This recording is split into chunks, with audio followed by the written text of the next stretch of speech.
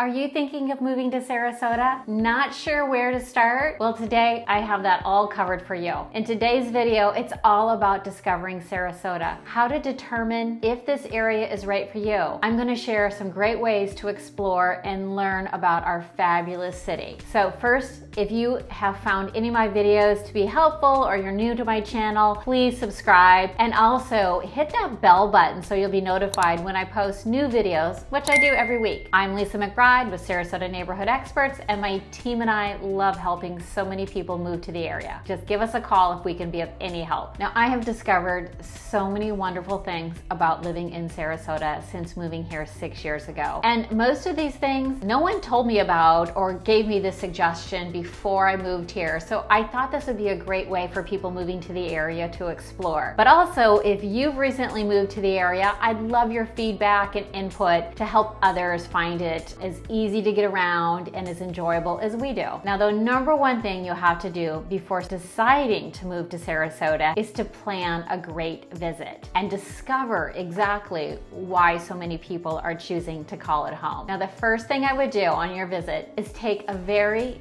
scenic, slow drive throughout our beautiful beach communities. I mean, really, this is the number one reason most people move to Florida Gulf Coast is our beaches, our beautiful weather, amazing sunsets. So I'm gonna set you off on a journey to really explore. I suggest starting on Anna Maria Island and exploring some breakfast options. Check out the water, Bean Point, Coquino Beach is beautiful. Drive around for a few minutes and you will immediately feel this very relaxed, chill vibe of Anna Maria Island. And then next, we're gonna head south to Longboat Key. And here, the minute you cross the bridge, you'll realize you've stepped into a whole nother world. This is very posh, elite, beautiful landscaping, multi-million-dollar homes, towering condos, just lush golf courses. It is simply one of the most gorgeous keys anywhere in Florida. So I suggest maybe stopping for lunch along the Intercoastal. Now, as you continue south, you're gonna discover St. Armand's Circle, which is one of Sarasota's premier shopping districts. Now, whether you're visiting or you live here year-round,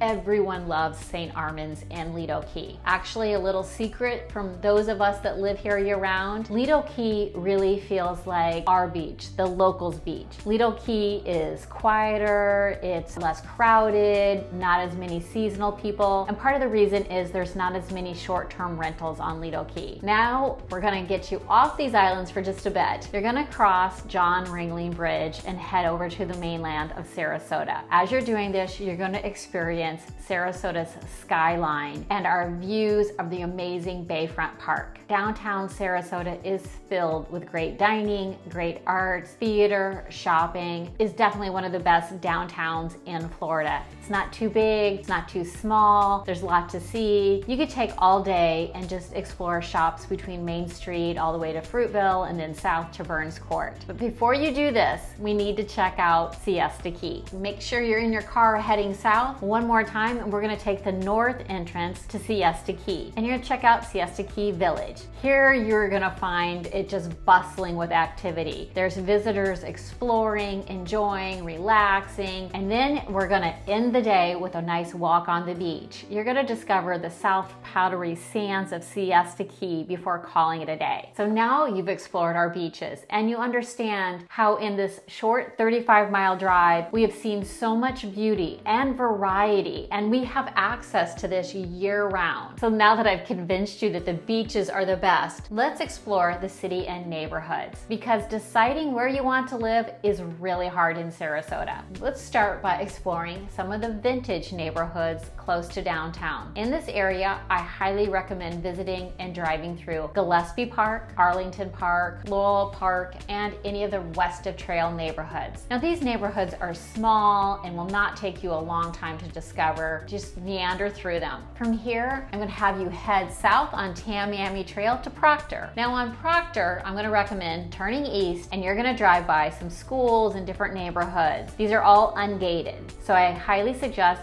dipping out in and out of these neighborhoods. Now, many were built in the 70s through the 90s, and you're gonna find some large ranch style homes. You're gonna find some small ranch style homes. You're gonna find neighborhoods of 100 homes and some that are a couple hundreds of homes. I think it's really really important to discover what our neighborhoods are like, and driving through them will definitely help. So after discovering some of these locations, turn south on Honore. When you get to Honore off of Proctor, turn south, go past Clark Road, and you're gonna discover Palmer Ranch. Palmer Ranch is a planned urban development that started in the late 80s, and it's continually being developed today. There are over 60 different neighborhoods throughout Palmer Ranch. You're quickly going to experience this beautifully landscaped area. You will see bikers along the Legacy Trail, and you're gonna find yourself amongst a lot of gated neighborhoods. Now there's plenty of ungated neighborhoods also that you can slip in and out of to really get a good idea of what neighborhoods in Palmer Ranch look like. After exploring Palmer Ranch, I would tell you to continue south just a little bit, where you're gonna be able to check out Nokomis and Osprey. These delightful little cities between Sarasota and Venice are just a bit further from downtown Sarasota, but they're still close to beaches. Okay, now we spent 2 days exploring, and we need at least one more day to really get to know the Sarasota metropolitan area. And we're gonna know if this is right for you. All right, day 3 of exploring Sarasota. We are going to head east and north. So let's say we're gonna start downtown on Fruitville and head east until we get to Honore. Then on Honore, we're gonna turn north until you find yourself at the Meadows. The Meadows is another sprawling neighborhood that you will find single-family homes, condos, and villas. Now, one of the greatest parts of the Meadows is literally where it's located, which is right outside of University Town Center. After exploring the neighborhood of the Meadows, continue north on Honore, and you're gonna find yourself right at UTC shopping area. Like St. Armand's that you discovered on the first day, this is the most popular or second most popular shopping district in all of Sarasota, featuring our UTC Mall, outdoor shopping, entertainment, as well as Benderson Park right next door. This area is fantastic. You can grab a bite for lunch or check out some shopping. It's a great area. Next, we're gonna head just a little bit further east on University Parkway, and we're gonna start exploring Lakewood Ranch. Now, Lakewood Ranch is the fastest growing multi-generational community in the United States, and you're gonna quickly understand why. Lakewood Ranch has only been around since the very late 90s, and it's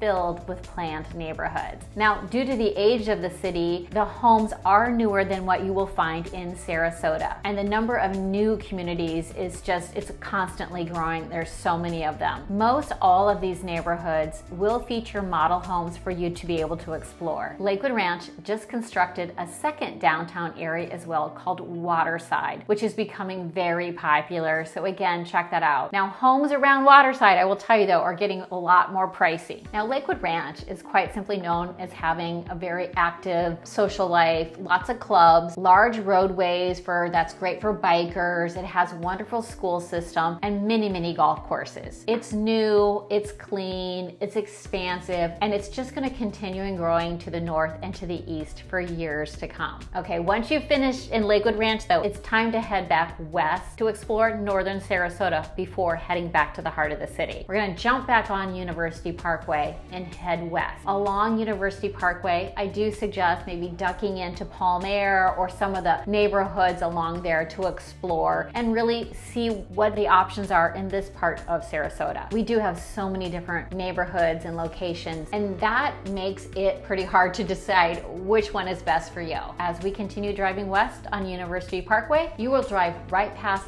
Sarasota International Airport, and you'll find yourself outside the grounds of Ringling Museum. Now, this is a must-see destination here in Sarasota. But before calling it another day, as you head back to downtown Sarasota, I again would suggest meandering through the bayfront neighborhoods of Indian Beach and Sapphire Shores. So there you have it, 3 days to explore Sarasota and discover all the beauty and why so many people are moving here. I know it's hard when moving to a new area and you're thinking, where do I start? How do I know if this is right for me or not? Will I like it, dislike it? But I think you really need to take the time to explore. If you have any questions about our area, you're moving to the area and I can help, just give me a call. I'm here to answer all your questions, fill you in, and give you lots of information about our beautiful area. As always, I really appreciate you watching. Now, if you want more information, don't forget to check out this video, 5 things no one tells you about Sarasota after this. Don't forget to subscribe, and until next time, take care.